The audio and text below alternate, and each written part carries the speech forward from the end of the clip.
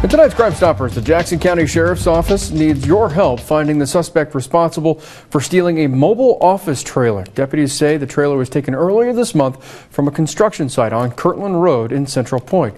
The on-site supervisor says someone cut a padlock to the security fence overnight. Missing trailer is described as gray with blue trim, measuring 8 feet by 34 feet. The trailer is valued at more than $13,000.